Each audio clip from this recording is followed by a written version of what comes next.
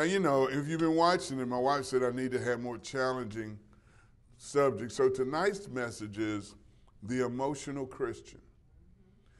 You know, because when you look at that, you got to understand this. You know, let me give it to you from Wikipedia. Because what people don't realize, when you become a born-again believer, you have the right and the privilege to let your spirit lead you. In 1 Thessalonians chapter 5, verse 23, God tells you you have a spirit, a soul, and a body. Now, the Bible tells you in Corinthians that now your body is a temple of the Holy Ghost. And then in Ephesians, he says you have an inner man. And that's who God is. That's where he lives. When he moves in, when you accepted Jesus Christ as your personal Lord and Savior, he moves into your spirit. And the challenge with that is that when you were born to this earth, when your body wanted to eat, you cried. When you wanted your diaper changed, you cried. But then as you develop your intellect, your mind, your will, and your emotions kicked in. And you realize, you know, I can talk. I can say I need my diaper changed or I'm hungry. But what happens is when you get born again, everything changes. Because now you have to go by your spirit. Some call it your conscience. It's your inward witness. You know, that's why I make a point. He says every good and precious gift, it comes from God. And I hear people say, something told me. No, I'm gonna give God his recognition. The Holy Ghost done told me everything's gonna be all right. He's telling me what to do. And when it lines up with the word and I get the blessing from what he says, it's God speaking to me through my spirit. Because emotions, now listen, first place to let you know it's not your spirit, they're biological. They're based on your nervous system, on how you feel about things. What brings you pleasure or displeasure. Or what intertwines with your mood. Oh my God, you ever been around moody people? Somebody made a big record about that moody woman, changed like the weather. Well, let them go through pregnancy or menopause. Men, you in for, and then this is what they don't tell you. Men, you go through it too. If you in love with a woman and y'all married, when she goes through that, you go right along with her. Because see, it's my wife's fault I got over 180 pounds. When I got married, I was 170, soaking wet. But when she got pregnant with our daughter, I was eating right along with her because I didn't want her to feel bad. But emotions can be based on personalities or your disposition or your motivations. And what God is wanting you to do, now we're going back to Joshua 24, verse 15, because Joshua made a demonstrative statement. He's making a decision. I'm not going to let anything hinder me. I'm going to let what God says guide me and strengthen me. Good place to say amen. He says, and if it seems evil unto you to serve the Lord, choose. And this is the part that we have to be concerned with about God. Because he gives us the choice. He won't make you serve him. It's an invitation. And you can say, well, this is foolishness what you're doing. That's okay. But if I'm in light of God's word and you reject what God is saying, then you will miss God and you will have to pay a horrible price for it. He says, choose you this day whom you will serve, whether the gods which your father served that were on the other side of the flood, or the gods of the Amorites, in whose land ye dwell. But as for me, this is me speaking, I don't have authority over your house, I have authority over mine. As for me and my house, what I'm responsible for, we will serve the Lord. So there won't be no drinking, no frivolity in my house, because this is my house. And I give my house unto the Lord. Now the Good News Translation says it like this. If you are not willing, that's in your emotions. If you're not willing to serve him, because see, that's where it comes up. Because when I say an emotional Christian, there's a good chance that you're not. Because you won't serve God unless it move. I can't do it unless the Spirit moves me. Well, God is omnipresent, and he's always here. And so if you don't recognize him, then you will miss him. He says, if you're willing to serve it. There's no if. No, God, I made my decision. I'm going to serve you no matter what. NAS translation says, if it's disagreeable in your sight. No, if I don't want to serve the God, let me tell you, there's sometimes when physically or mentally, I don't want to serve God. Because either I'm sleepy or I'm tired or I want to do something else, or then my head is thinking about, well, you got this to deal with, that to deal with, and this. But no, I'm going to make sure, I'm just talking about me, I don't know about you. I'm going to make sure that I'm going to take time and serve the Lord. Why? Because I want the rewards of serving God. Do you? I know I do. He says, in the NIR translation like this, but suppose you don't want to serve. That's emotions. Because your heart is crying out. Your heart, in Genesis 1, I think it's verse 26, he says, he made man in his own image. In other words, he gave each human being a spirit. But he gave us the choice whether or not we will let our spirit enjoin or be a part of who God is. And I want my spirit to be a part of what God is doing. And the Message translation says it like this. If you, and the only reason you don't serve God is primarily either you listen to your flesh, your body, or you're listening to your head. Your spirit will say, I want Jesus. Your spirit will say, I want to serve God. I want to be in his presence. But your head will say, you can't live like that. You're not going to be happy. You're not going to be able to accomplish that. No, I don't care what you say, Mr. Head. I'm going on what the creator of the universe. Now, in the second part, the second scripture that we're working on is from Romans chapter 12, verse 2. Because this is serious about bringing your emotions under check. Because you got to be ready to hear from God. And if your emotions are greater, making a greater sound than your spirit or the word of God, you will follow your emotions, especially when you're involved with something that brings about fear. Because I believe it's in Timothy, he says, God has not given us the spirit of fear, but of power and might of a sound mind. Let me see if I can find that. I know it's in Timothy. He said, God has not given us a spirit of fear. And let me tell you, one of the spirits that you find in fear is emotions. Yes, it's 2 Timothy chapter 1, verse 7. Turn there with me. He says, for God hath not given us, he's talking to the body of Christ, the spirit of fear, false evidence appearing real. Why? Because it works on your emotion. Okay. You at peace. Then all of a sudden you hear a noise. All of a sudden your mind starts working. You start getting chill bumps on you. You start going, and that's why I don't waste my time going to horror movies. I'm not going to pay somebody to make me afraid. I got enough to deal with in the natural. Hey, if you want to go do it, that's you. But I'm not going to do nothing that's going to invite fear into my life. That's why I don't get on the roller coaster. If it means saving a life, I do it. But if it just means to bring fear, no, I pass. But he says, for God hath not. He didn't give you fear. He didn't give you the emotions that control you or limit your relationship with God. He says, for God has not given you the spirit of fear. But, here's that conjunction word. Now we're about to change this whole sentence. But of power. What is he saying? He gave you the authority over your emotions. Authority over your fears.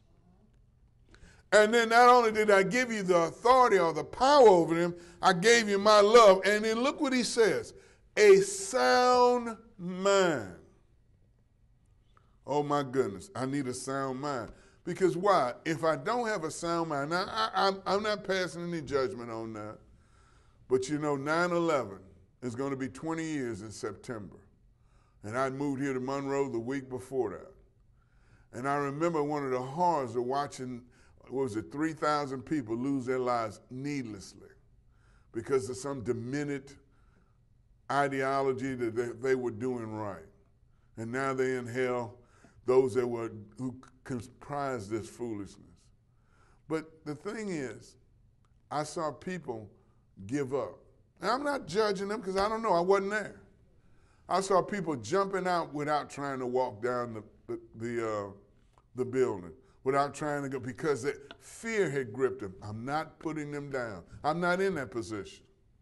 But I know this, when you are run by your emotions, which are extremely tied to fear, you will make mistakes. Instead of doing what is right, you run into danger because of fear, or because of emotions. Let's go back to Romans chapter 12, verse 2. We read it from the Amplified. And do not be conformed. In other words, God has made a way for you that you don't have to be conformed. You're facing the same thing. The Bible says it rains on the just as well as the unjust. You're facing the same things as everybody else. But you have God the Father, the Son, and the Holy Spirit living in you. And he always, glory to God, he always has a way out. But you're going to have to shut your emotions down. You have to calm your fears. And so you can hear from your heart where God lives. He says, be not conformed to this world any longer with your superficial values. Oh, God, I'm going to die. No, I'm going to die from old age. Oh, it ain't going to work for me. If I was just lucky. I can't depend on luck. Luck didn't die for me. And see, that's why I had to quit gambling, because I was not lucky at all. Not remotely lucky. All they did was take my money. Superficial values and customs. But be transformed and progressively. See, God knows where you are, and he wants to transform your thinking and take you to a whole nother dimension in life. He wants you to be dependent upon his word and the leadership of his spirit so you can bring your emotions. Oh, look, thank you, Lord, for reminding me. You know, when we go on a fast, we want fast. When we're abstaining from food, you know, we're going to fast. We want everybody to know, oh, I'm fasting. No, fasting doesn't change God. It changes you. It's designed by God to make you focus on him and not what you're giving up, and bring your body and your emotions under. Because I know when I go on a fast, look like everybody wants to buy me lunch or the food smell better than ever before. But he's saying to us, he's wanting to transform. You've got to learn how to think like God. If not, your thinking will get in the way. You think because you got away with something that it's okay. No. God's telling you, you know, that what tickles me. You know, I need to look up that law, but I've heard it countless times. It's against the law to lie to the FBI. Now, come on now, because I always remember that we had 3 insurance superintendents. 3 in a row went to prison. 3 in a row went to prison. And the last one, who I thought was a very nice guy, he may still very well be, but all they could convict him on was lying to the FBI. My God. And then he was a trained attorney. He was an attorney. But they got him on lying to the FBI. But listen, this is important. Don't lie to yourself.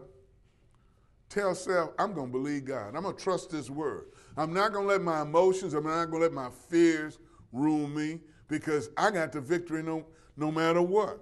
He says, as you mature spiritually, oh my goodness, it's time out to being a baby Christian.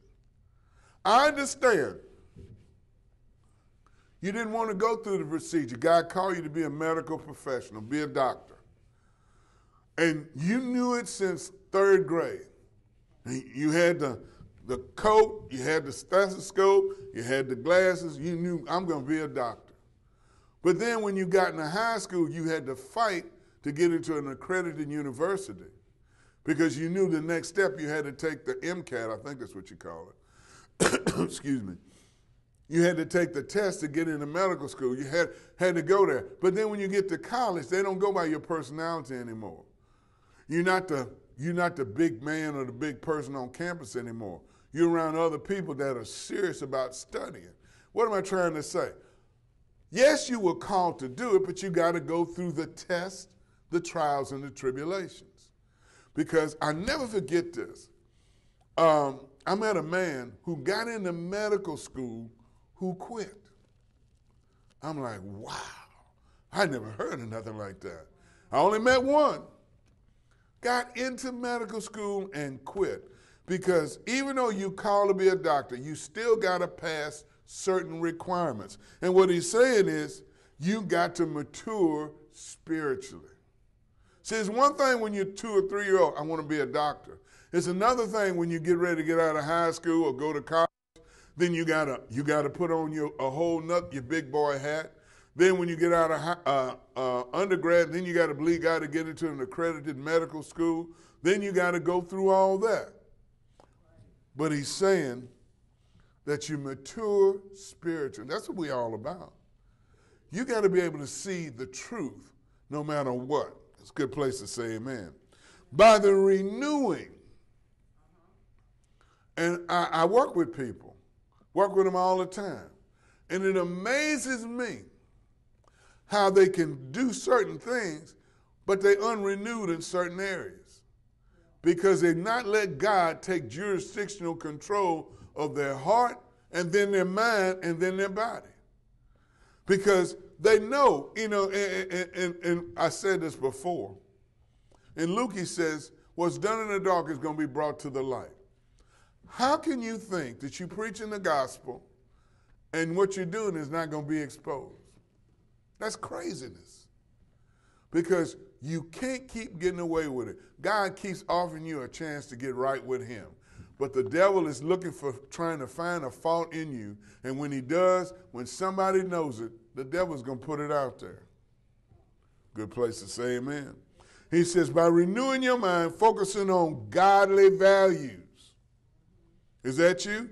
Ethical attitudes. I'm changing the way I think. No, now it's not right for me to cuss you out. Now I'm going to pray for you. So prove for yourselves what the will of God is. That's what God is saying. He wants us to operate in his will. Is that you? That which is good and acceptable and perfect in his plan and purpose for you. Because if you don't learn how to bring the word in and control your emotions, you may be saved, but you're going to be an emotional wreck. I can't go unless, I can't go if I step on a crack. Where my lucky rabbit's foot? I can't think of any more of them things. You can't find it. They used to have a lot of those when I was a kid. A lucky rabbit's foot. And then somebody finally gave me the revelation. If the rabbit's foot was so lucky, what happened to the other, not 4, but 4, other 3? And look, let's turn to Exodus chapter 15, because this reminds me of an emotional person. A person who has everything going, but not thankful. When you turn to Exodus 15, you're looking at the children of Israel who just watched. Now listen, this wasn't for them. You watch what God did to the people that were out of his will. And you would think you would catch on, because you're going to pick up that part when they had just left Pharaoh, when they went through the 10 plagues, the blood in the water, the frogs, the gnats, the lice, the flies, diseased stocks, boil, hail, locusts, darkness, and death of your firstborn. You witness what happened when a human being refused to submit themselves to God. Pharaoh, all he had to do was say, Lord, you didn't ask me to serve you. You asked me to let your people go. All I had to do was let them go. But you see, when your mind and your will is confused, you make wrong choices. But look, we picking up the children of Israel. They had just crossed the Red Sea. They saw Pharaoh and his army destroyed. And look what he says in Exodus 15, verse 21. And Miriam answered them, sing ye to the Lord. Oh, they rejoicing. They just got released from over 400 years of slavery. They took all the gold. They just watched all their enemies drown. This is what happens when you get born again. All your enemies are drowned. But if you don't know that, you can go right back to that same foolish person you were that was enslaved for over 400 years. He says, and Miriam answered them, sing ye to the Lord, for he hath triumphed gloriously. Yes, Lord. The horse and rider hath he thrown into the sea. They're shouting and dancing before God. Why? Because God had set them free from slavery. But then you look down to verse 26. And this is another prophetic word. And he said, if thou wilt diligently, is this you? Because see, this is not an emotional statement. If thou wilt diligently hearken to the voice of the Lord, because you know what God is saying and you still want to do wrong. That's in your emotions or in your flesh. And there's a price you're going to have to pay for it. It's not what God wants. He wants you to hear and honor his word. He says, hearken to the voice. I mean, listen with the intent to do, to the Lord thy God, and will do that which is right. Lord, I'm dedicated to doing what is right before you. In his sight. I'm dedicated to doing what is right. I'm not going by my emotions anymore. I'm not going by my feelings. Because you hear it all the time. These people who have certain fame and certain attractions spending millions and millions of dollars for security. Some fool drove into this famous person, ran his car through the gate talking about, I need to talk to her. No, you don't need to talk to her. You need to talk to that prison cell you're going to be in. But in his mind, in his emotions, he thought he was right. Is that you? I can't live without him. Yes, you can. If he hurts you, go to God. God will replace him with far better. Because I'm saying, I didn't know this, but President Biden's wife had a horrible marriage and she had to get a divorce. And you know what she said? If I hadn't have divorced him, I wouldn't have met Joe Biden, the man of my dreams. Now look, you talking about a come up. Come on now. You go from a horrible marriage. I don't know what the man did or didn't do, but you come from a horrible marriage. You miss God. You miss everything. But you end up marrying a gentleman that became the president of the United States. Is that a slap in his face or not? Go interview him. What are you going to say? I didn't know. And he said, if thou wilt diligently, see, this is getting past your emotions and your flesh. Hearken, listen with the intent to do the voice of the Lord thy God, and will do that which is right. If you know in your heart you're doing wrong, why won't you stop? Because you're listening to your flesh or your emotions. I don't want to let my emotions rule me. Because there's a lot of time why you're angry. Because of your emotions. You didn't have it your way. I've dealt with people like that. They fall apart because their emotions are ruling them. And you're trying to reach them, but they're hard to reach because they're so emotional. And will give ear to his commandments and keep all his statutes. How much is all in Swahili? How much is all in Japanese? How much is all in German? All is all. And keep all his statutes. And I will put none of these diseases. See, I pray this over me all the time. I don't want no Rona. I don't want no disease. It says, and none of these diseases will come upon thee. And I have brought upon thee which I have brought upon the Egyptians, for I am the Lord that healeth thee. He heals you. The reason they got sick is because they refused to do it God's way. Now here we're going to chapter 16. This is the part God was dealing with me about. He says, verse 1 of Exodus chapter 16. And they took their journey from Elim, and all the congregation of the children of Israel came unto the wilderness of Sin, which is between Elim and Sinai, on the 15th day of the second month after their departing out of the land of Egypt. They've been set free. They watched all the enemies die. They got the victory. They danced, and the horse and rider been thrown into the sea. You would think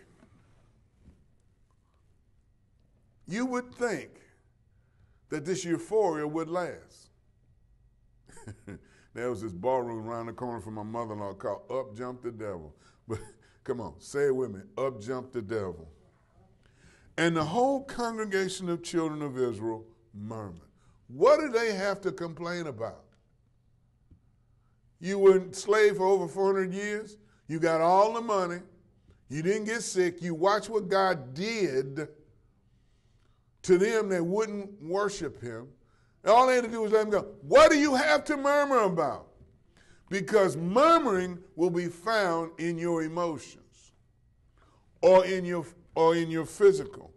And the whole congregation, what? They all turned on God. They forgot if God did what he did, he's not through with you yet. When he gave you the born-again experience, he's not through with you yet. He wants to do more for you. But remember what he says in Romans 12. You got to develop and be spiritually mature.